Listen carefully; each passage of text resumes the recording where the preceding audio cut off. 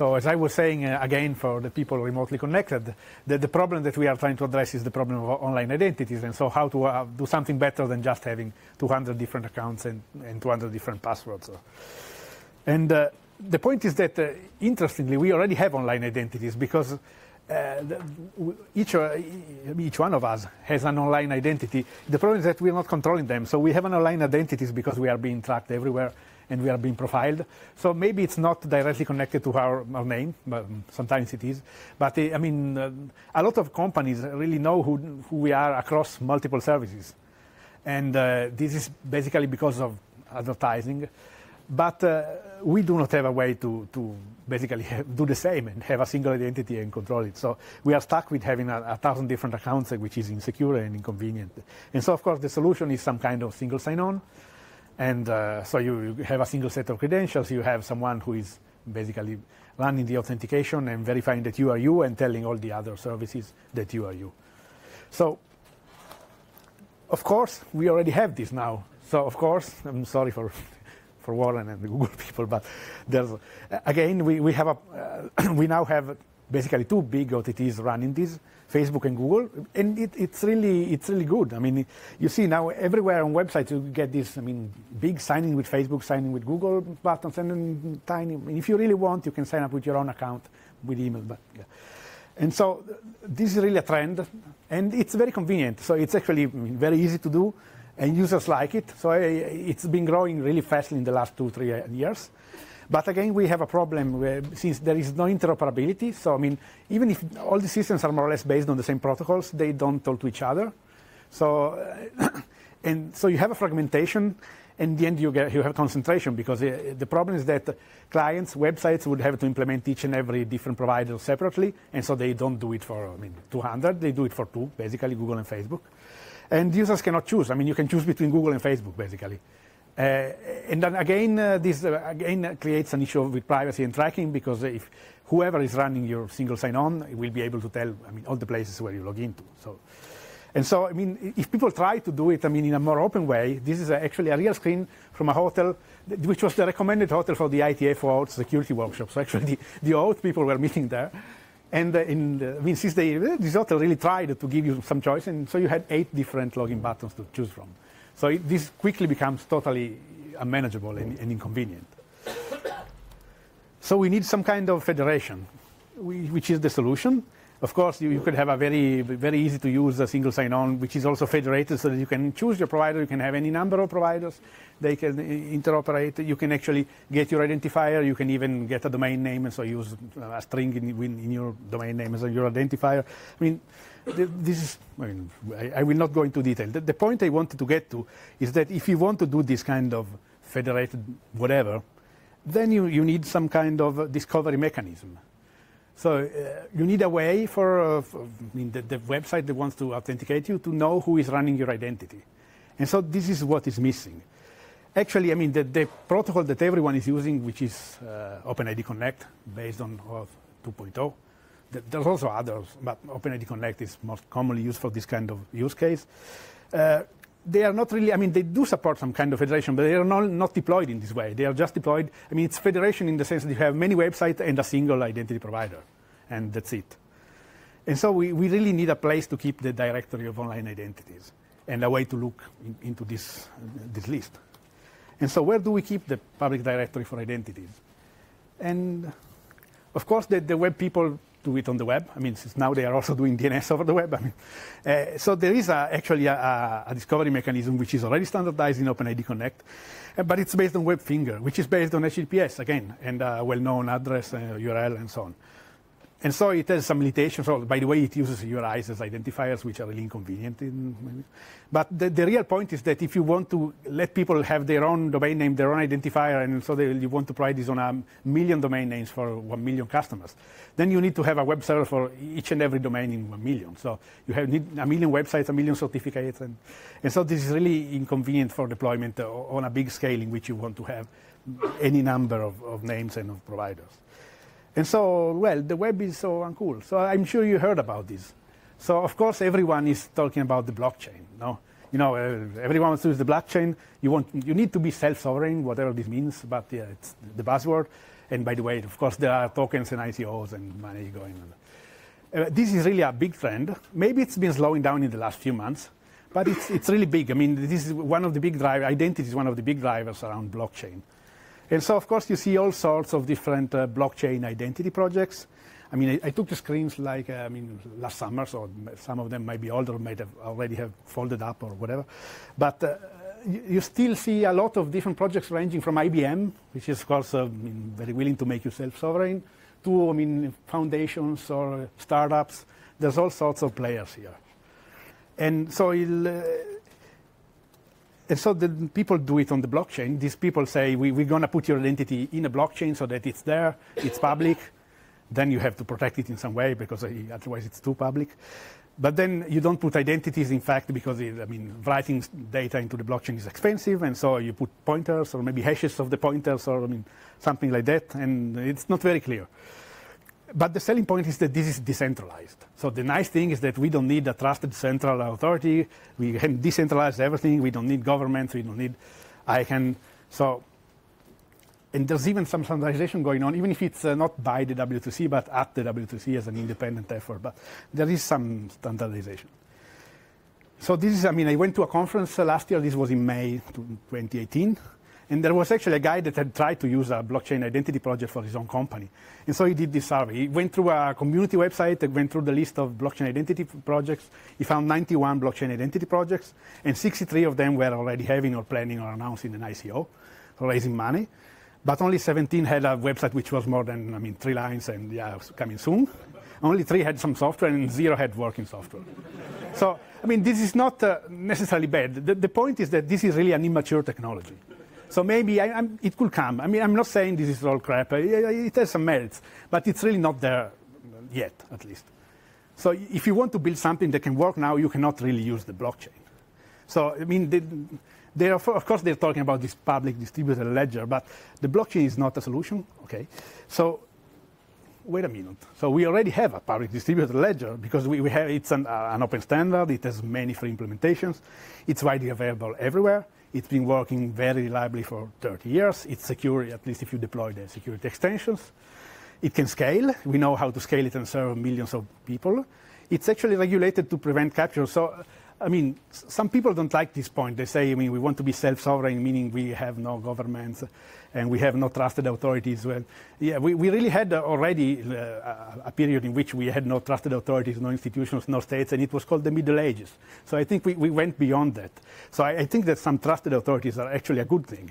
But still, if you're worried about someone capturing the DNS, there's been 20 years developing regulation and checks and balances and ways to prevent someone from capturing the root and making it disappear and whatever.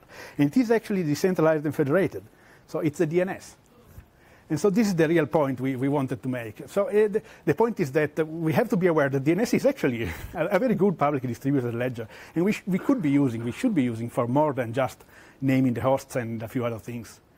And so this is really I think it's also good for everyone in the DNS community because the more applications we build onto the DNS, the more it stays relevant. But so actually the DNS is very good to provide a namespace, which is a big problem for identities. Because with identities, people use natural names. Natural names are really bad as identifiers because they are not unique, they are not uniform, they don't have uniform formats around the planet, they are not even easily parsable. So, in the end, it's impossible to use real-world names as identifiers for online identities. And so you need some kind of namespace. And this namespace must be distributed, must be federated, so that you can still ensure that every identifier is unique, but you don't have any centralized place where one has to go and register each and every identifiers and make a big database of all the existing identifiers. And again, this is a problem that was already solved 35 years ago with the DNS. It's the same problem. So, of course, it's nice for people to try to develop new technologies to do the same stuff, but still, we already discussed this, we already found a way. And so if you use the DNS, you can actually assign your identifiers to identity in a namespace which is already naturally federated.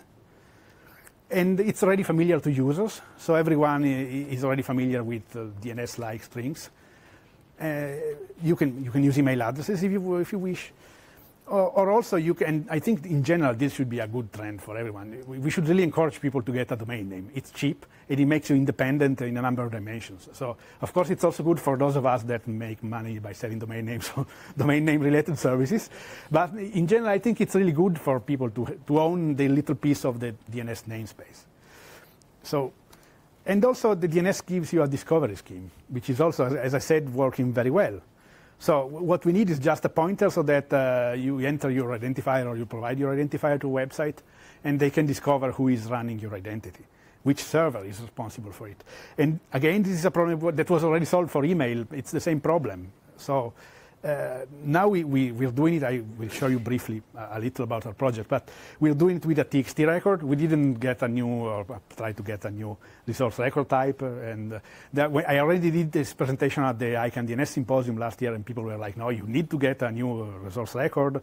Why are you polluting the space with TXT? Which is fine, but then if you're an application developer and you need something to do, I mean, you start doing it with a TXT record, and then, yeah, in the future we will change, and then you never do it because then you start deploying it. So I am aware of the problem, and I'm happy to hear comments, but still, I mean, there's already a couple of independent internet drafts. There's not IETF work going on this yet, but at least there are public documents and specifications that you can see.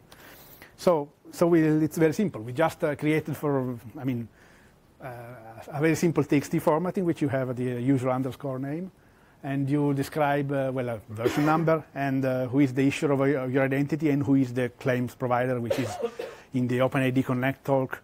It's the entity that is actually providing the values for your name, your claim, and for your identity. So this could be the same or a different entity. So in the end, this is actually this blockchain. So I didn't want to bash the blockchain people too much. So I mean, if you wanted, you could just then replace this with some blockchain mechanism. But at the same time, you have to do something which is really available now. So the project is called ID4me. I will not go really too much into detail on this. I will go very quickly through the last presentation. Well, there are some logos, mostly for transparency, but it's basically now a public consortium. So there's a non-profit association consortium running it. And the point I wanted to make is that let's skip this. If anyone is interested, there's a website, of course. There are public specifications. There's a Java API development. We have this international non-profit consortium, so we're trying to make this as open as possible. We have a prototype up and running. There's going to be possibly a beta product launch in Germany, since many of the original promoters are German, including DNIC, the .de top-level manager. And so there will be possibly a beta public launch at the end of March, and we'll start using it and see whether people like it and whether it works. So again, of course, if anyone is interested, this was the advertisement part of the presentation. But I think apart from this, well, of course, this is the website if you want more information. But apart from this, the message I really wanted to give here is that I think it's good for the DNS community to find new ways new content to put into the DNS and new things to point, because it's really a wonderful service, and I think it's good if we keep it relevant and bring it forward with the new technologies. So, thank you.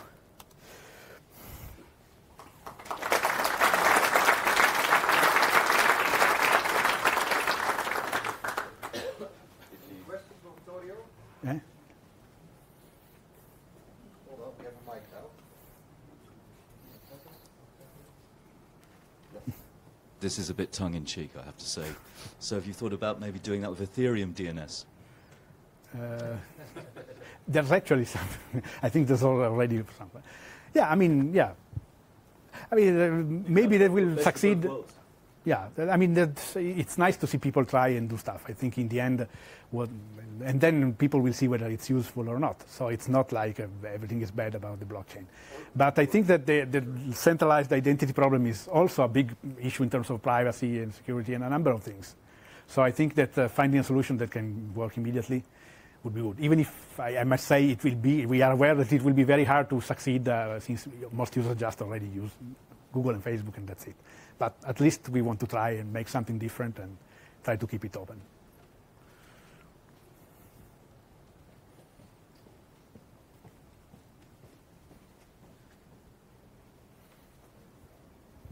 Could you explain the differences between your approach with the DNS records and Webfinger?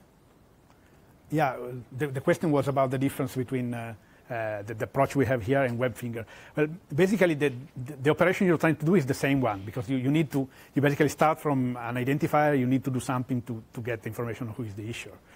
Well, the difference is that here you just, the relying party that has to start the authentication flow just does a DNS query, gets the information through the DNS query, and then all the rest is standard OpenID Connect, so then it's the normal OpenID Connect authentication flow.